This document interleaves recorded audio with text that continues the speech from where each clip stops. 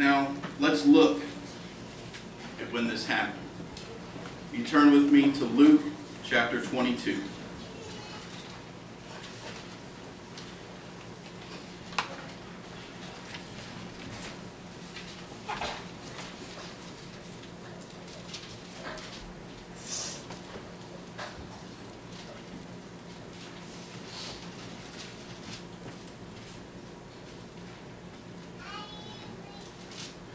It says in verse 44, Luke 24:44.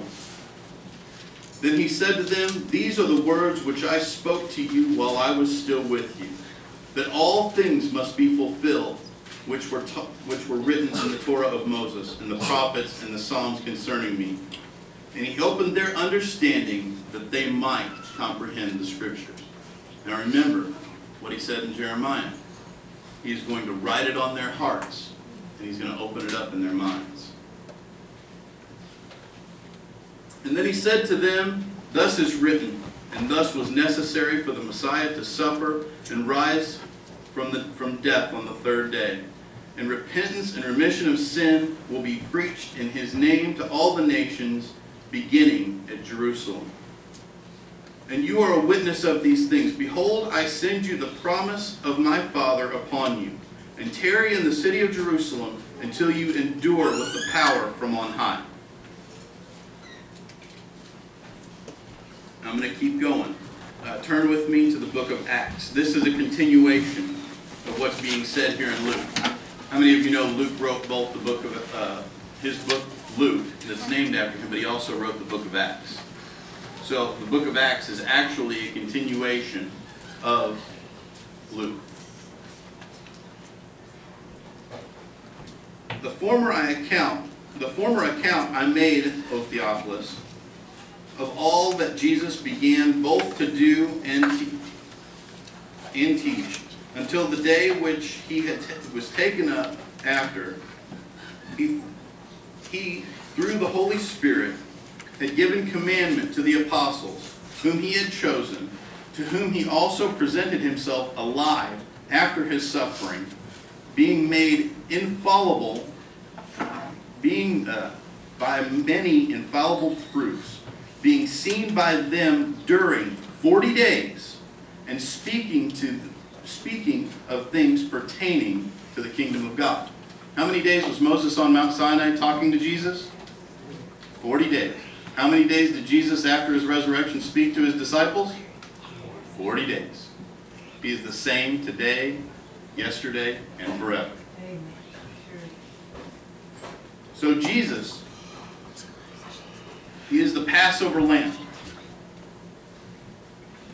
He is also the unleavened bread. It's also known in Hebrew as the bread of affliction. If you've ever seen a piece of unleavened bread, it's striped, it's pierced, and it's bruised.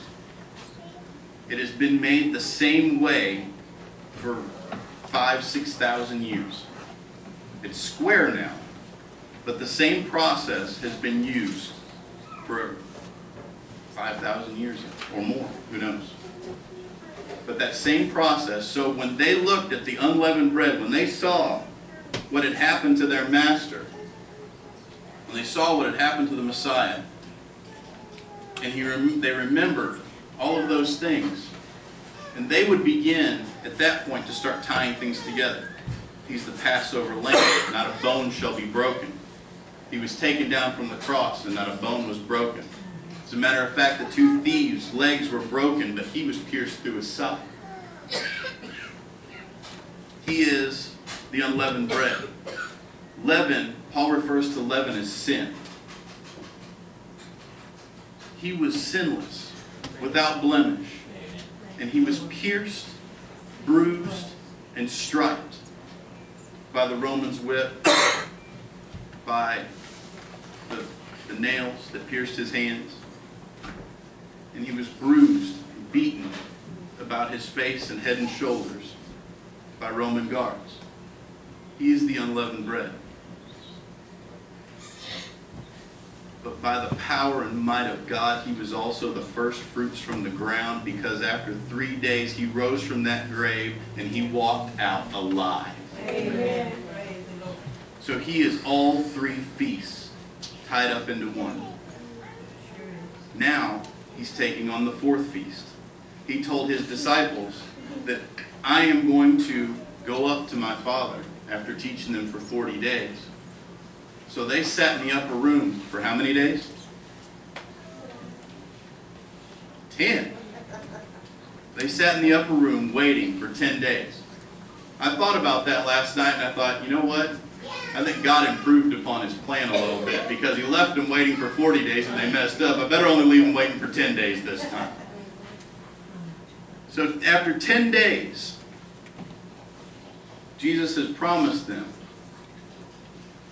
Now, in Acts chapter 2, starting in verse 1, it says, when the day of Pentecost had fully come, so meaning that they had counted all 50 days, and they were actually sitting down to have their meal celebrating the Feast of Shavuot.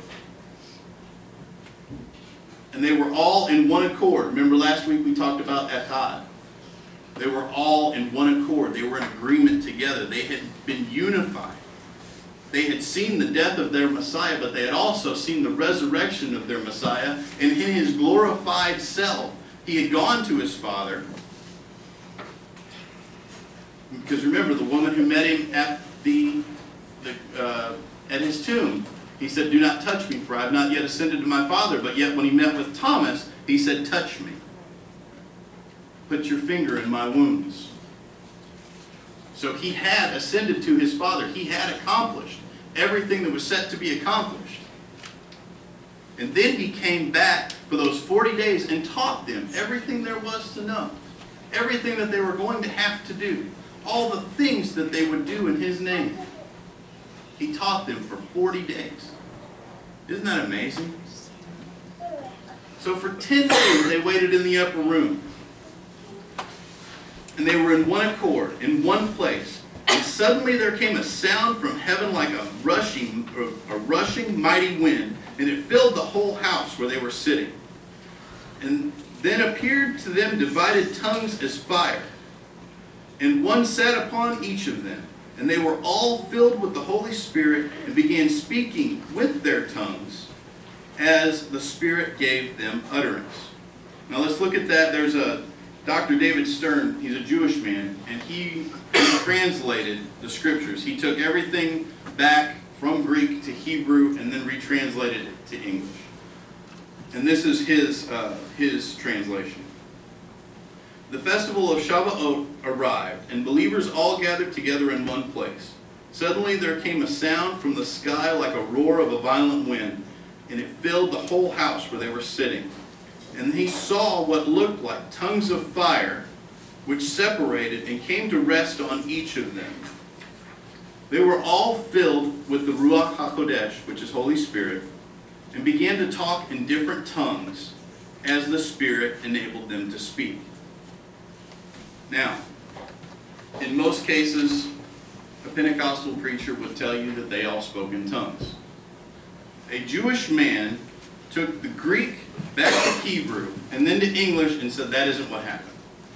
What came down on the disciples looked like tongues of fire and fell on each and every one of them.